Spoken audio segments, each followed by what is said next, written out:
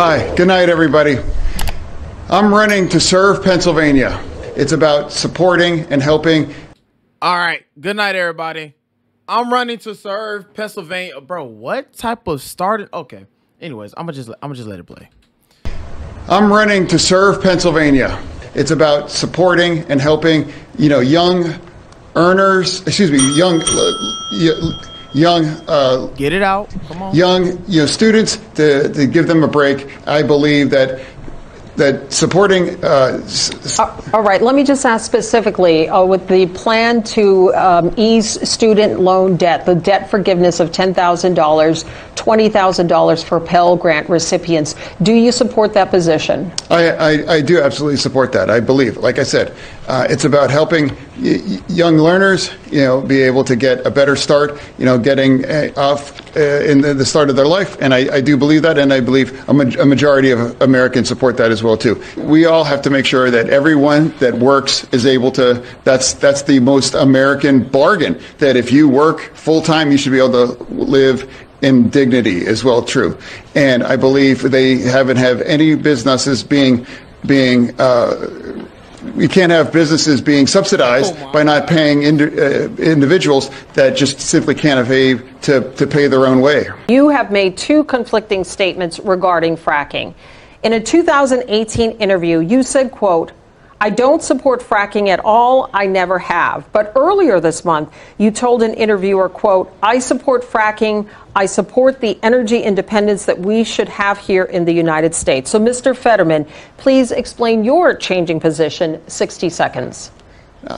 I've always supported fracking, and I always believe that independence with our energy is critical, and we can't be held, ransom to somebody like Russia. I've always believed that energy independence is critical, and I've always believed that, and I do support fracking. I've never taken any money from their. Bro, I can't sit here and watch this, dog. I mean, I don't even think he know what he's saying himself. I don't even think he honestly picking up the words that he's saying. Seriously, I don't think he get himself. This is sad. It's honestly sad, bro. Regardless of our differences, but you could tell this man is something not clicking, okay? Something just not clicking up there. You know what I'm saying? I'm not, like, seriously. I mean, I know that mental health is a really, really important thing. But to be honest, regardless of me and this guy differences, dog, you need to get help. Okay, this is worse than watching Biden.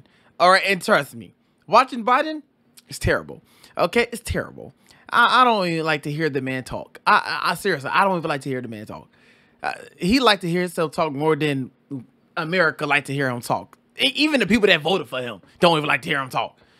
And it's also crazy to me that regardless of what this man is speaking about, because I don't even think he understands what he's speaking about, Democrats will still vote for this man.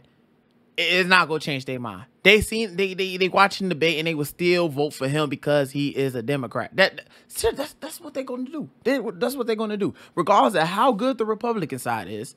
You know what I'm saying? They gonna always vote for the Democrat. Simple as that. They're gonna vote for him regardless of what he said, regardless of how much sense he makes. They're gonna still vote for him. It's not gonna change their mind. It's seriously not gonna change their mind. Industry, but I support how critical it is that we produce our own energy and create energy independence. I must correct the record. Just a second, Mr. Oz. I do want to clarify something. You're saying tonight that you support fracking, that you've always supported fracking, but there is that 2018 interview that you said, quote, "I don't support fracking at all." So how do you square the two? I do support fracking, and I support fracking, and I stand and I do support fracking. 51% of Pennsylvania voters disapprove of the president's job performance. You have publicly supported many of his policy positions. Are there any that you disagree with? 30 seconds.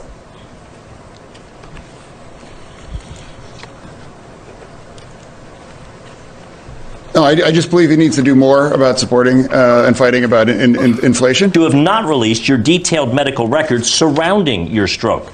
Mr. Fetterman, will you pledge tonight to release those records in the interest of transparency?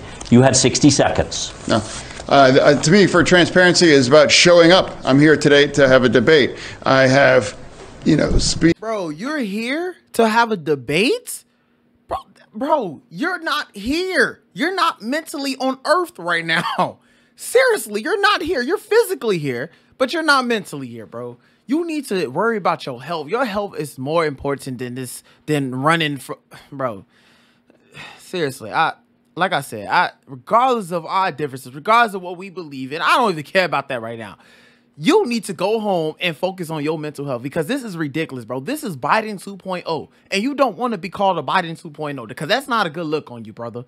You know what I'm saying? That's not a good look. And right now, you're not even, bro, you're stumbling over your words. You're not even trying to, bro, you're not answering the questions. You just like, you're repeating yourself. You're repeating yourself. She's talking about 2018 posts that you, 2018, that what you have said in 2018, and you're not even regarding that. You just keep saying, yes, I support fracking. Yes, I support fracking. Yes, I support. But she's asking you, what about when you said this? No, you're not even like, bro, you're not even comprehending the questions. And you talking about you're here for debate. No, you're not mentally here, bro. Your mental health is more important than anything in life. You need to focus on your mental health. And for your parents and your family to even send you out like this, it's ridiculous, bro. It's ridiculous. They definitely failed you. They definitely failed you, bro. Family, like, that's sick. That is sickening. You're not fit for this, bro. You're not. You're not fit for this. And I'm not just saying it because you're a Democrat. No, you're not fit for this, bro. You're just not. Speeches in front of 3,000 people in Montgomery County, all across Pennsylvania, big crowds. I believe if my doctor believes that I'm fit to serve, and that's what I believe is appropriate. And now with 2 weeks before the election, I have run a campaign, and I've been very transparent about being very open about the fact we're in use captioning. And I believe that, again, my doctors, the real doctors that I believe in, they all believe that I'm ready to be served. Follow up, I didn't hear you say you would release your full medical records. Why not? You have 30 seconds. No, again, my Dr. L believes that I'm fit to be serving, and that's what I believe is where I'm standing. You mentioned going after price gouging corporations. How do you plan to do this? You have 30 seconds. Yeah, exactly. We have to keep pushing back on that. And he would never make that choice to fight for families here in Pennsylvania. He has never met an oil company that he doesn't swipe right about. He has never been able to stand up for working families all across Pennsylvania. We must push back. Inflation has hurt Americans and Pennsylvania's families, and it has given the oil companies record profits. When John Fetterman brings up houses, the irony is he didn't pay for his own house. He got it for $1 from his sister. And he hasn't been able to earn a living on his own. He's lived off his parents. So it's not a topic that we should be debating on the stage. We should be talking about crime and inflation, the issues that are hurting Pennsylvanians that they're talking about at their kitchen. Nah, Dr. Oz, you're wild. You're wild, bro. Come on, man. Let the man, no, he's going through a lot, okay? He's going through a lot. You just took some stab, bro. You just took a whole bunch of, just load out a whole clip on him. Bop, bop, bop. Like, bro, let the man breathe. Let Johnny breathe, okay? He's going through a lot mentally. You know what I'm saying? He's going through. I don't know. I seriously don't know, bro. I'm starting to believe that this is Biden's son. Just look at the way that he talk and look at the way Biden talk. You can't tell me the two don't relate. You seriously can't tell me. And this is the people that they want to vote into office. This is the people. This is the people who's going to decide us, like who's just going to decide our future. This is the people that we're voting in. Well, not we, but the Democrats. This is the people that they're voting in. And like I said, no matter what this guy talking about, bro, he's not even answering the basic questions that they're asking. He's beating on the bush. And for your doctor to even say that you're fit or you're ready to run for that, no.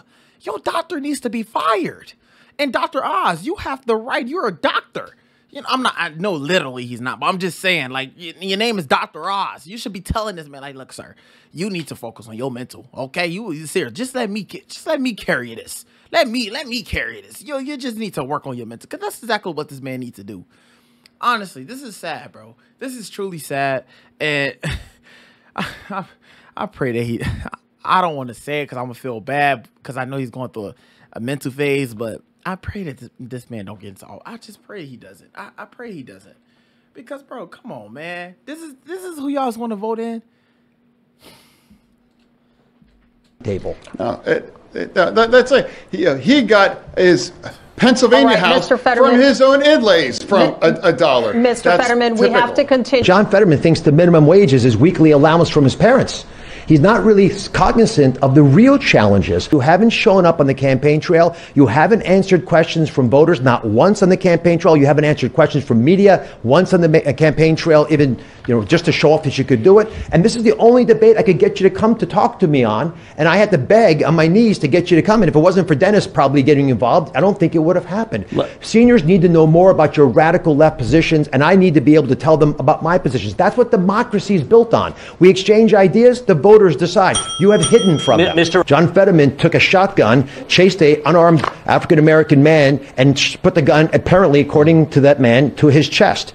John, you weren't pulled over by the police. They let you go. You were the mayor at the time. Why haven't you apologized to that unarmed, innocent black man who you put a shotgun to his chest? Everybody in Braddock, an overwhelming majority community of black community, all understood what happened. God dang, they understood what happened, and everybody agreed that, and nobody believes that it was anything about me making a split-second decision to defend our community as well. Why not apologize?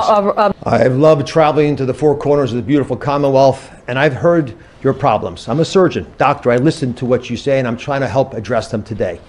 I've talked to seniors worried their Social Security checks wouldn't go far enough with the raging inflation.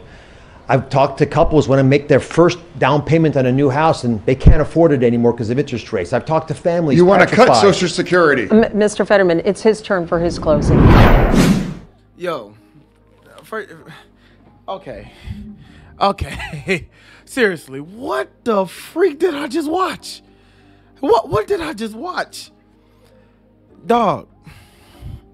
Please, I beg everybody. Okay, just for Pennsylvania. I don't live there, but I'm just saying, y'all don't want this man in y'all don't want this man. Come on, let's be real. Y'all don't. Y'all do not. Bro, he couldn't even answer the basic questions. Bro, this was honestly just so embarrassing to watch. It was like watching one of Biden moments. You know how when Biden talk, he just he's lost. He's lost. Our president of the United States of America is lost.